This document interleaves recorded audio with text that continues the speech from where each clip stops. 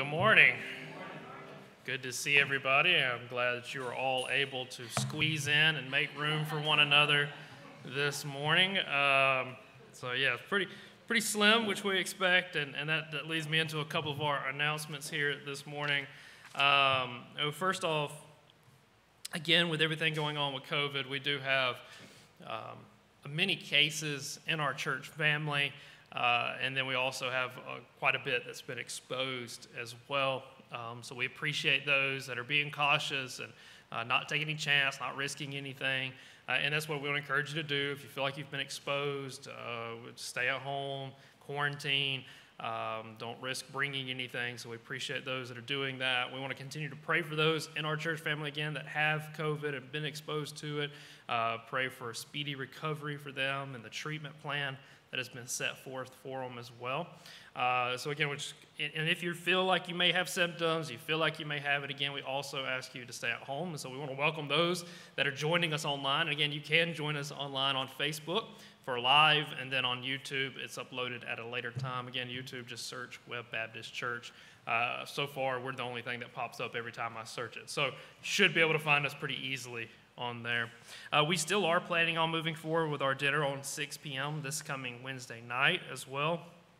And then I want to encourage you as we get ready to start our service today, just a reminder for you, and I'm sure many of you are aware, but I want to encourage you to continue to pray for those in the path of the hurricane that's moving in today.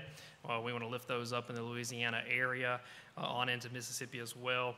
And then also I want to encourage you to continue to pray for the situation going on in Afghanistan also. So I'm going to lift those up and continue to pray.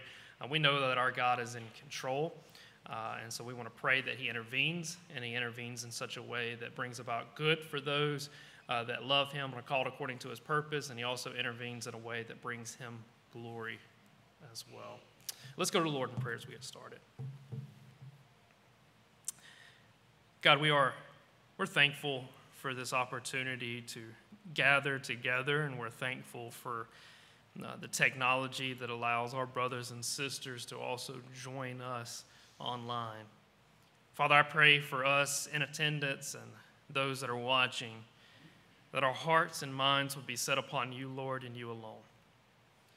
Lord, we do lift up those that are in the path of the hurricane. God, we pray for miraculous intervention and protection in their lives. We pray for those, Lord, that are in the midst of evilness in Afghanistan. Lord, we pray for their protection. We pray for our brothers and sisters that are there, God, that you would guard them. But also, Lord, we pray for Paul-like conversions of the enemy. Father, for us today, we pray you would move mighty in our midst for our church family that is facing COVID. God, we pray for their healing and speedy recovery, and we pray for continued protection of our church family. Lord, we have gathered here today for your glory and your glory alone. So may it be. In Jesus' name, amen. Amen. We're going to sing songs together to our God. I'm going to read from Lamentations this morning, and we'll get started. Lamentations chapter 3, verses 19 through 24. It says, "Remember my affliction and my wanderings, the wormwood and the gall. My soul continually remembers it and is bowed down within me. But this I call to mind, and therefore I have hope. The steadfast love of the Lord never ceases. His mercies never come to an end. They are new every morning. Great is your faithfulness. The Lord is my portion, says my soul. Therefore I will hope in him." Let's stand together and sing this morning. Hymn number 139, "Great is thy faithfulness."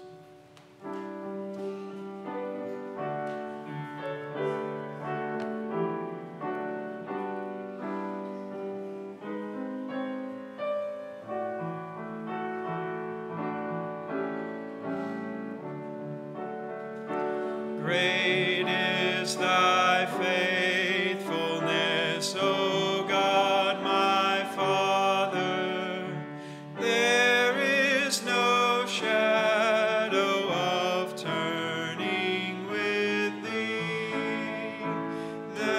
changest not, thy compassions, they fail not. As thou hast been, thou forever wilt be. Great is thy faithfulness, great is thy faithfulness. Morning by morning, new mercies I see. All I have needed, thy hand hath provided. Great is thy faithfulness, Lord, unto me. Pardon for sin and a peace that endureth. Thine own dear presence to cheer and to guide. Strength for today and bright hope for tomorrow. Blessings all mine with 10,000 beside. Great is thy faithfulness, great is thy faithfulness. Morning by morning, new mercies I see. All I have needed, thy hand hath provided. Great is thy faithfulness, Lord, unto me. Amen. We'll continue our singing with hymn number 495, Jesus Loves Even Me.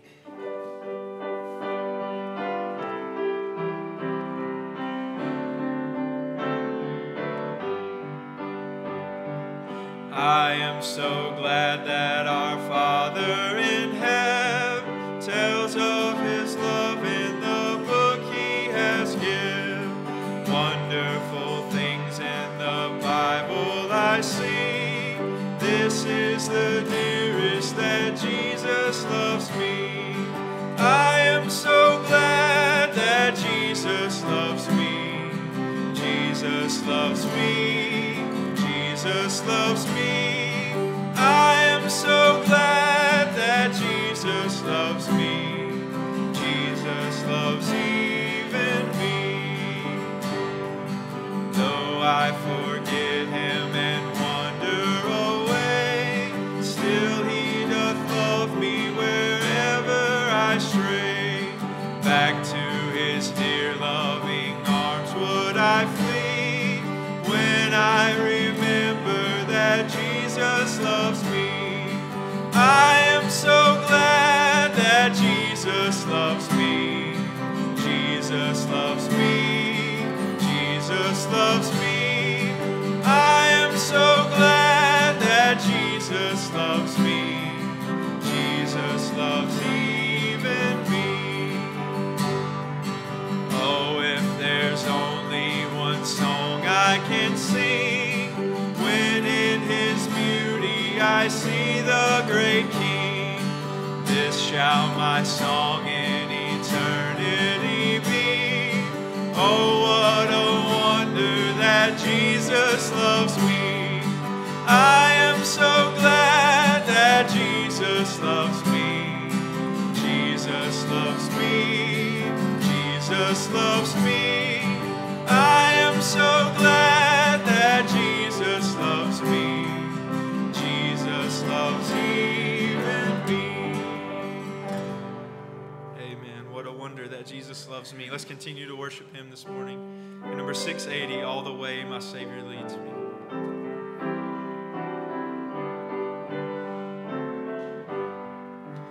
All the way my Savior leads me, what have I to ask beside? Can I doubt his tender mercy, who through life has been my guide?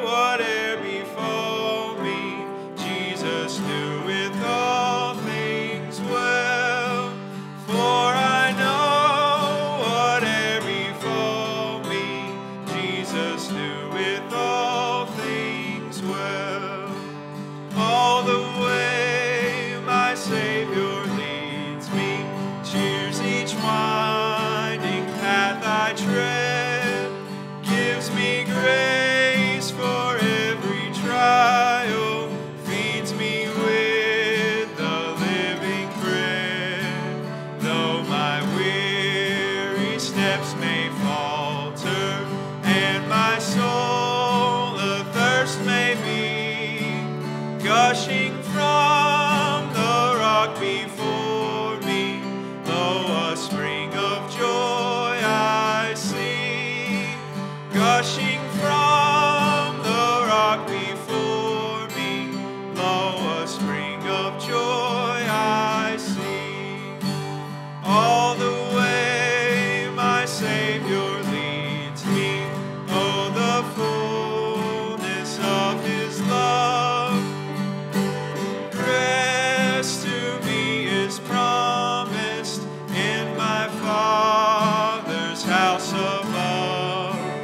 When my spirit clothed immortal wings its flight to realms of day, this my song through endless ages, Jesus led me all the way.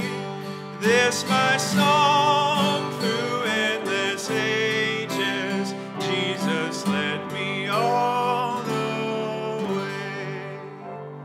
Amen. You can be seated.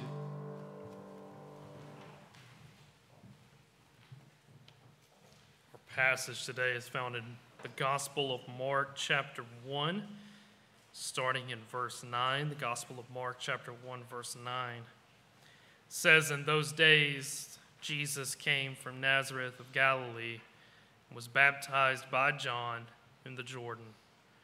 When he came up out of the water, immediately he saw the heavens being torn open and the Spirit descending on him like a dove. And the voice came from heaven, 'You are my beloved Son. With you I am well pleased.'" Let us pray. Father, we thank you for your Son. We thank you for his birth, his life, his death, and his resurrection. We thank you for the hope of eternal life that we have in him and in him alone. So, Father, today I pray that our worship would be reflective of this truth. And God, from it, you would move upon our hearts and our minds. We ask this in the Son's precious name. Amen.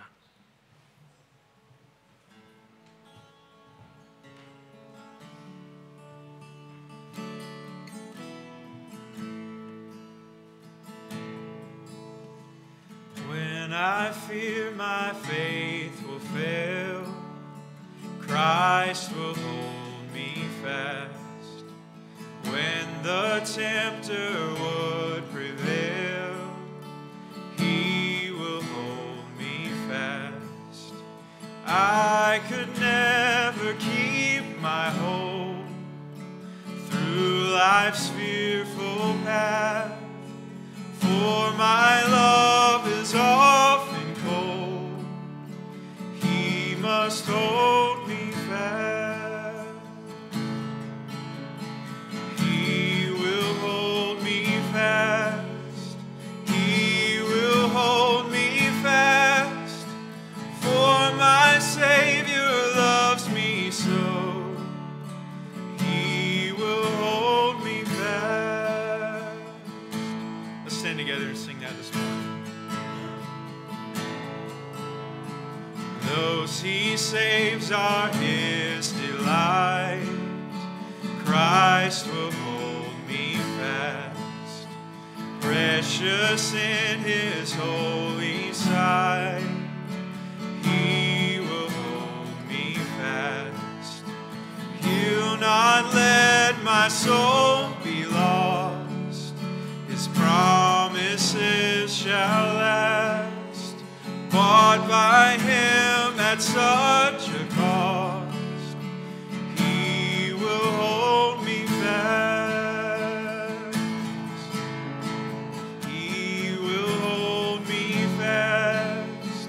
He will hold me fast. For my Savior loves me so.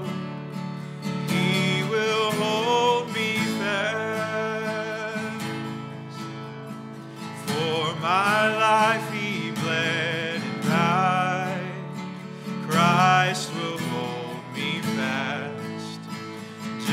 justice has been satisfied. He will hold me fast, raised with him to endless life. He will hold me fast till our faith is turned to sight.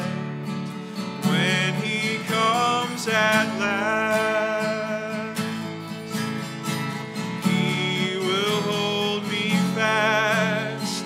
He will hold me fast, for my Savior loves me so. He will hold me fast.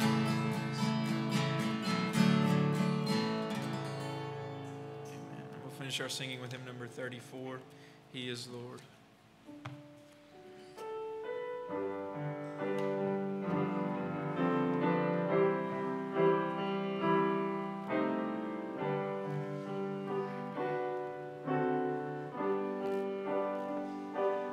He is Lord,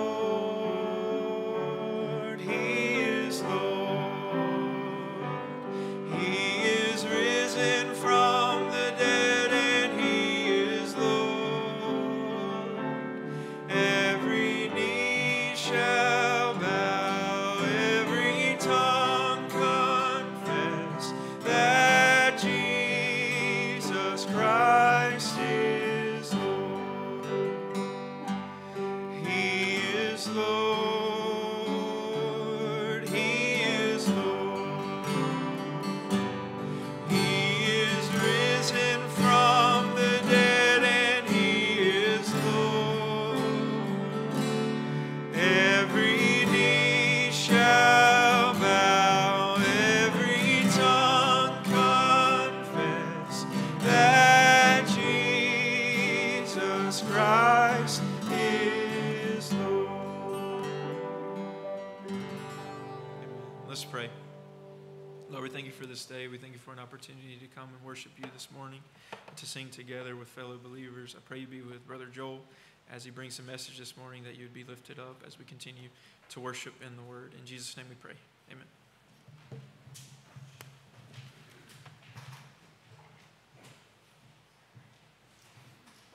Thank you. If you will join me in Mark chapter 1. Mark chapter 1. Again, a children's church at this time, by the way. A children's church, excuse me. Sorry about that. Children's church. Yeah, there we go. Children's church be dismissed. And for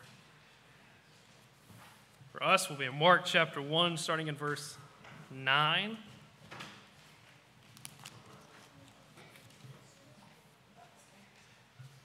Chapter 1, verse 9. So we're right here at the beginning of the Gospel of Mark. And again, right now we're doing more of a standalone message here, still for the next few weeks before we start our next series together. Was preparing to talk a little bit about baptism today, but with everything going on with COVID, we kind of pushed back baptism as well. So we'll reschedule that for a coming date. But I still want to speak on the subject matter. And here in Mark chapter 1, starting at verse 9, we get to see really is the start of Jesus' ministry and the way that he kicks it off, the way he begins his public ministry, or he's about to start his public ministry, really begins with his baptism, then his temptation, and then he begins more of a public ministry to those around him. But what we're going to see here, and this is our main idea if you're following along there in your outline, the main purpose of the arrival of Christ is Jesus came to save. Jesus came to save. And that's the whole overarching goal of Christ. He came for salvation. He tells Nicodemus this when he's talking to him in John chapter 3, that he came in the world not to condemn the world, but the world might be saved through him. That's his purpose for coming, born of a virgin, born in the manger, his life, his death, and his resurrection was for salvation to be open to humanity. Because up to this point, we've been absolutely a failure at doing it ourselves. And so as he begins his ministry, At this moment of his baptism, what Jesus is declaring is that he is the Savior. So Jesus' baptism declares him as the Savior. This points to him as the Messiah, the one that has come to rescue us, to open up this path of salvation that we could not open for ourselves. And so I just want to talk a few aspects here of what Christ's baptism represents. Again, number one, it is the beginning of his public ministry. It is the beginning of his public ministry. Again, in verse 9, it says, "In those days Jesus came from Nazareth of Galilee and was baptized by John." So Jesus is leaving his hometown to begin his ministry. So he's leaving where he's known and what he's known, and he's heading out to where the public is at so that he can begin to declare the path of salvation. But I want you to note where he goes. He goes and he meets with John the Baptist, as we like to call him, or you may hear him referred to as John the Baptizer. A couple of things to note about John. One, he's a prophet. He's telling of the arrival of Christ. Two, he's not actually the starter of the Baptist church. Like, he didn't do that. I know some people get confused when they call John the Baptist. He didn't start the Baptist church. He wasn't the first Baptist there. Like, he didn't hold, casserole dinners at his house. Like, wasn't the start of the Baptist church, but he's out there proclaiming this message and baptizing people, and he's calling them to repent. Repent, for the kingdom of God is at hand. He's letting them know that the kingdom is here, the Messiah is coming, salvation is about to be available to you, so you need to repent and be baptized, and so he's baptizing people. And so we have Jesus going to him and meeting John in the wilderness to be baptized. Just think about what that reflects as Jesus begins his ministry. He goes to what Scripture calls John the Baptist, this wild-looking guy in the wilderness, to be baptized. Jesus tends to meet people in the wilderness. Are you with me on that? Like the metaphor there? He tends to meet people in the wilderness. He tends to go and meet people where they're at. I mean, that's the gospel message. Jesus in the wilderness, where people have come and gathered in their lostness, seeking something that they know is greater than themselves, some greater truth, some greater salvation, knowing that they're broken, knowing that they have something to repent of, because everybody that's coming to John and his message is repent, for the kingdom of God is at hand. So before you can repent, you've got to know that there's something to repent of. So they know that there's a brokenness. They know that they have a lostness. They know that they have a need. And Jesus meets them where they're at. So there's a common thread among a lot of people outside the Christian church that think all religions are basically the same.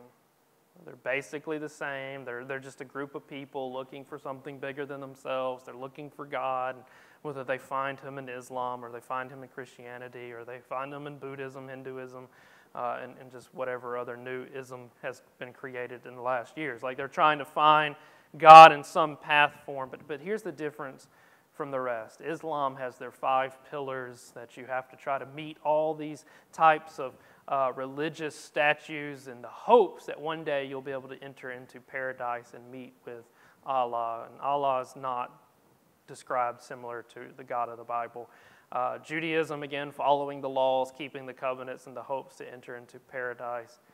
Hinduism is striving to, again, appease the gods, the millions of gods of the universe, that right karma would come upon you and you would be reborn. And Buddhism is the goal of trying to reach an enlightenment like God in the hopes that you'll just enter into nirvana. So all of these religions have their pathway trying to reach God. The difference in Christianity is that God didn't establish a pathway for us to reach him. He established a pathway where he reached us. It's not us trying to climb the ladder to make it to God. It's God coming down to earth to rescue us.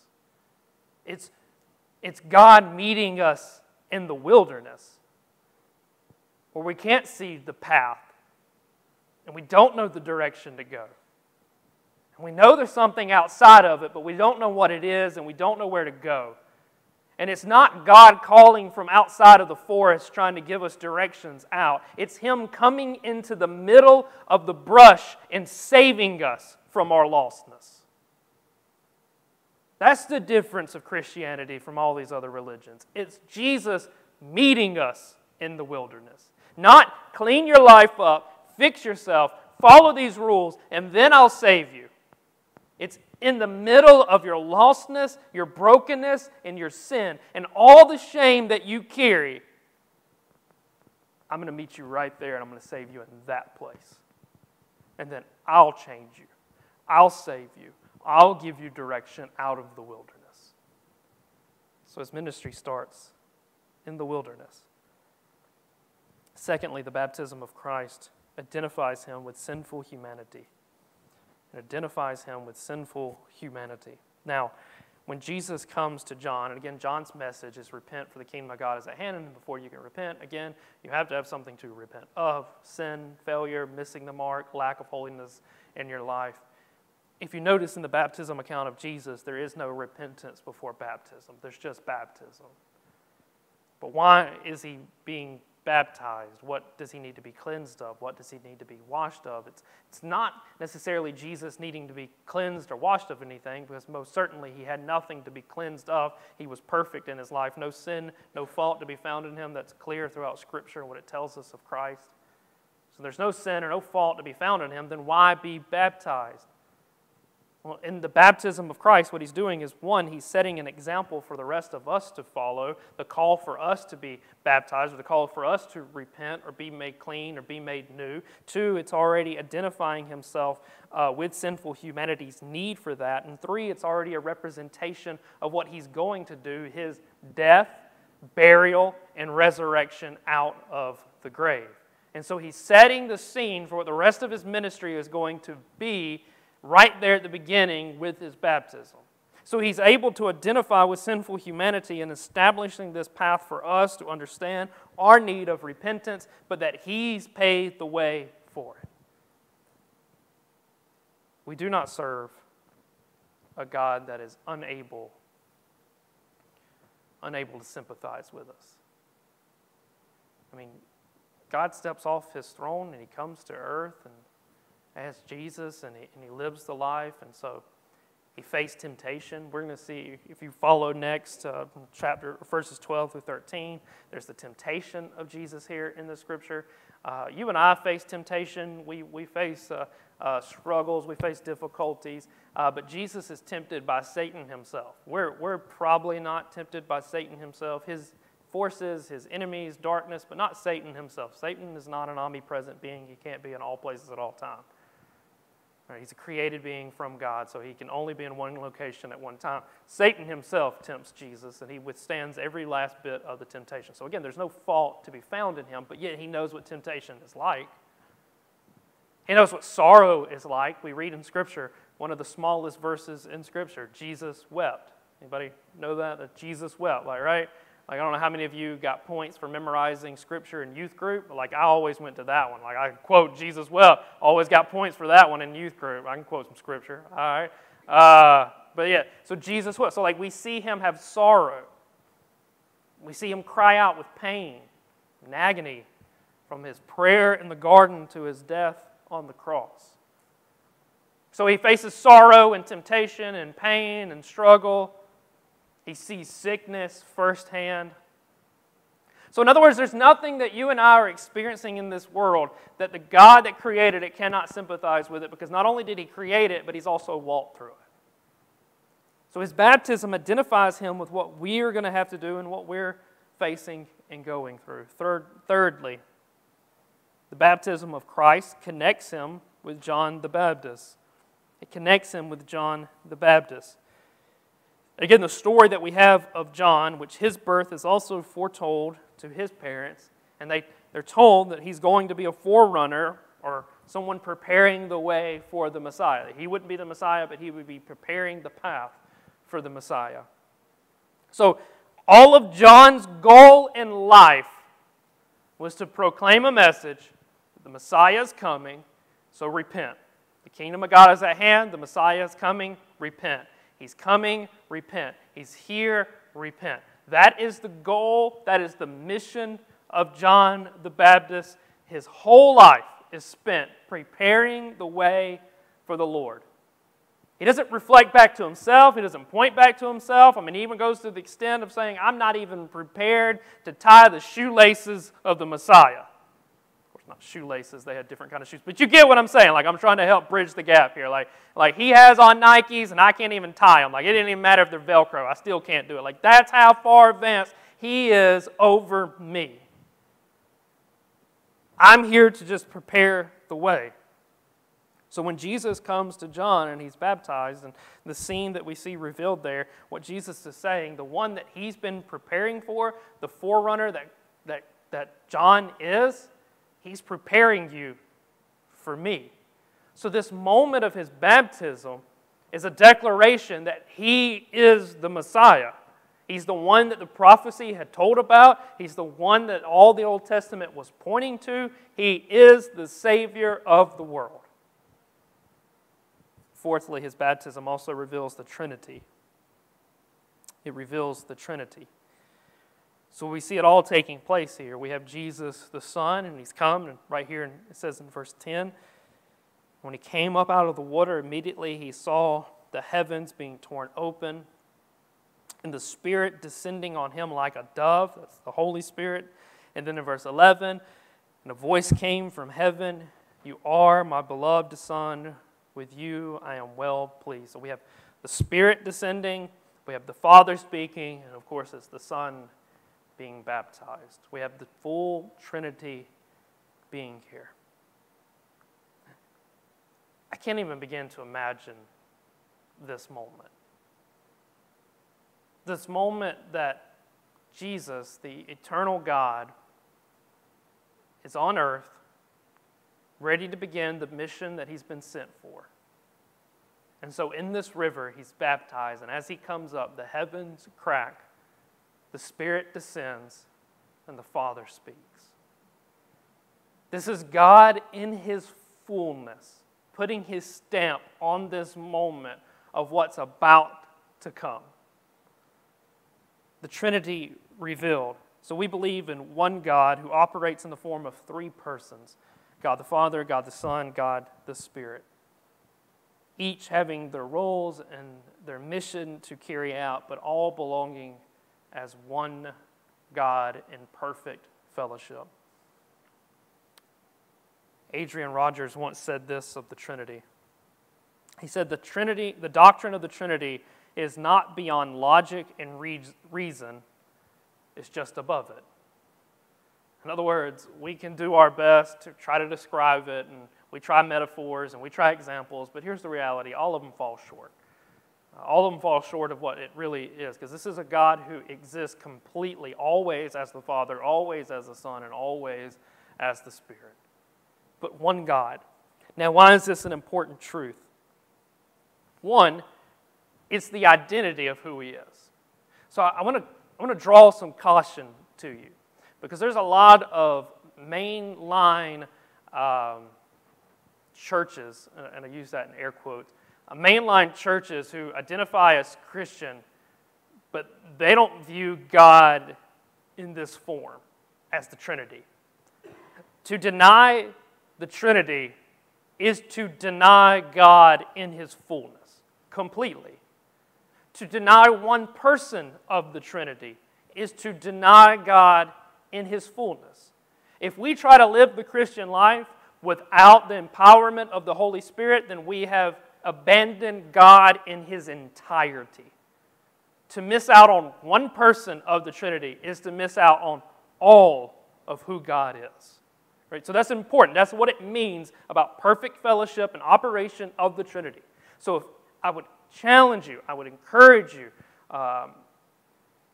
research whatever preacher you see on TV and what he's preaching and what he's teaching, and is it true to the Scripture? Is it true to the Trinity? Because if it's not, then he's preaching a different God than what we serve with Scripture. That's how important this doctrine is. And it's important for us to understand that we need the Father at work in our lives. We need the path of salvation. The Son has opened, and we need the Spirit's empowerment for us to be able to be redeemed and sanctified to follow Christ. Fifthly, the baptism of Christ displays the approval of the Father. It demonstrates God's approval. It demonstrates God's approval. So again in verse 10, it says the heavens are torn open. They're torn open. Up to this point in Scripture, there have been many paths in which mankind was trying to take to reach to God, much like we have today. There's the old covenant or the old law that was given, and follow these and keep these, and I'll bless you, and have faith in me and I'll bless you. And of course, all throughout the Old Testament, we see failure after failure after failure after failure to keep such commandments. Much like what we see today and even in our own lives. And so they couldn't keep their end of the deal. So what does God do? He says, I'm going to come as Christ, and I'm going to keep your end of the deal so that this path can be open for you. And so what I want you to note here is that at the beginning of the ministry of Christ with his baptism, this is the moment that really begins to declare him as the Messiah, the heavens are torn open. What we're going to see later in the story is at his death is the veil torn open. The veil that kept sinful man out of the presence of God in the temple. But at the death of Christ, the veil is torn. So what we're seeing in this moment, and what Mark is referring to here, is the heavens are torn open at his baptism because it's preparing for what's going to take place at his death, when the heavens are not only torn open for Christ, but they're torn open for us. I mean, this is just the beginning of what Christ is about to do, to tear the veil so that we have access to the Father. The Father opens heaven to declare his approval on the Son, but it's foreshadowing that the Son is about to tear the veil down so that we can have access to the Father. Now we can call out to him, and we can talk to him, and we can pray to him. And that when we die in Christ, we will spend eternity with him. We see him called the Son here in verse 11. Nothing can be compared to the love of the Father for his Son. You're my Son, with whom I am well pleased. Meaning the life that you lived and what I know that you're about to do, I am pleased with. See, Jesus came here to fulfill what everyone else had failed. He's the Messiah, he's the Son of God, he's the Son of Man, he is the second Adam, meaning humanity himself has failed. He is the perfect Israel, he is the perfect prophet, and he is the perfect king. At every stage of failure of mankind's effort to be religious, at every failure, Jesus has come to completely redeem it within himself. The baptism of Christ displays the approval of the Father's ministry for Christ. But what begins to really stamp the final approval of Jesus by the Father is the resurrection. So when Christ goes to the cross, he goes to the cross as a payment of our sin. Now, how do we know if the payment worked? Like, how do we know? I mean, think about it. We have all that when we go to the grocery store and we buy groceries, right? Like, we know when the payment is final, right? Like, they give you the receipt and it says here. Or if you pay with your card and you stick it in and then it makes the same noise that the card should make if it cancels. Anybody ever notice that? Like, doesn't that make you nervous every time? Just go beep, beep, beep. I'm like, I know they got funds. I go put it. Anyways, like that. But like that gives you kind of a thought. Like, okay, yeah, there's a finality here. Like, there's an approval here. You look at the screen, card accepted, approved. They give you the receipt. Now we know that the payment is final. What do we have for that in Jesus' death on the cross? Like, what tells us that the payment was accepted? It's the resurrection of Christ. I mean, if Jesus truly had sinned and was not sufficient enough to pay for our sin on the cross, then he would have laid dead in the grave, because that's what he would have deserved for his own sin. But he lives. And he didn't die again. He didn't come out of the grave later to die. He comes out of the grave and ascends to heaven. He sits at the right hand of the Father, interceding on mine and your behalf, because the veil has been torn open. The sky is open. We have access to the Father through Christ. This is all approval that my sin has been paid for in full. Like, the resurrection of Christ is the ripping of the receipt and handing to me, and there's no more debt to be paid for. Transaction completed. The Savior lives. So when Christ comes to this earth, I want you to follow me here. He didn't come to just make a way. He came because he is the way. He's not just a path to the Father. He is the path to the Father. He's not a way out of hell into heaven. He is the path to heaven. Jesus declares it himself when he says, I am the way, the truth, and the life, and no one comes to the Father but through me. The baptism of Christ is is the beginning stamp that his whole ministry was for our salvation. And when we're baptized, we go up in there, we go under, and we come back up, what we're saying in that moment is that I believe that Jesus is who he says he is, and I believe that the payment is paid in full, and I'm going to follow him for the rest of my life. He has saved my soul. And I have died to my sin, and I have come out of it to walk in a newness of life.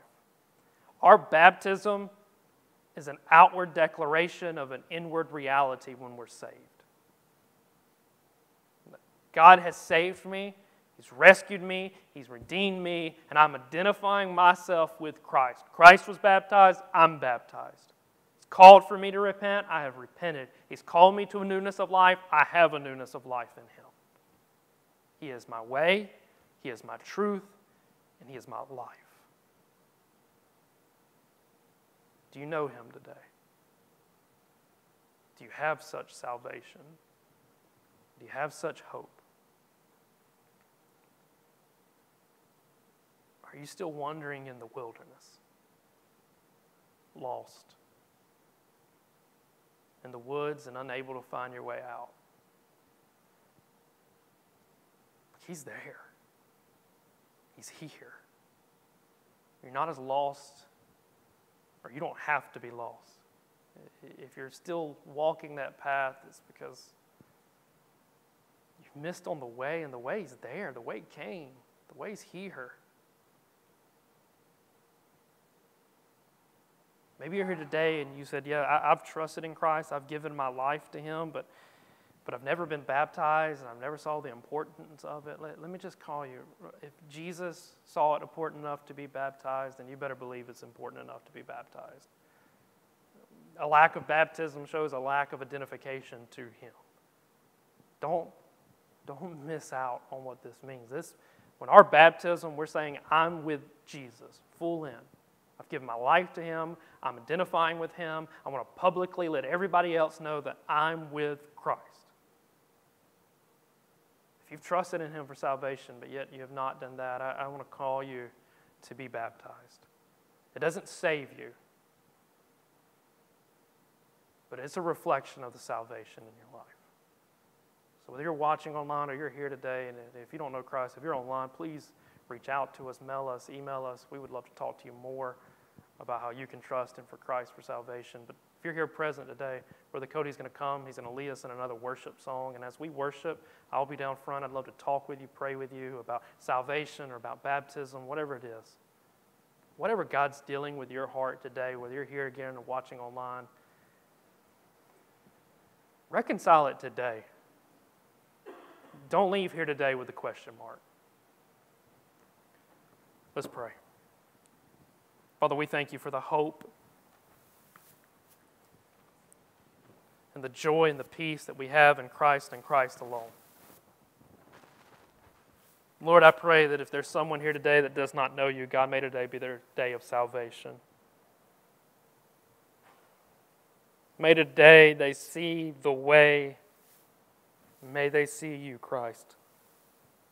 May they repent, trust in you for salvation, to have the hope of eternity. For my brothers and sisters across this room, Lord, if there's someone here today that has trusted in you but has not followed in obedience with baptism, Lord, I pray that as they're convicted of that they would want to make such a public declaration to their identity in you. Same for those that are watching online. God, I pray you move upon their hearts. They call upon you for salvation. And they seek after you in obedience with baptism. Lord, this is your church. We pray you have your way. And it's in Christ's name. Amen.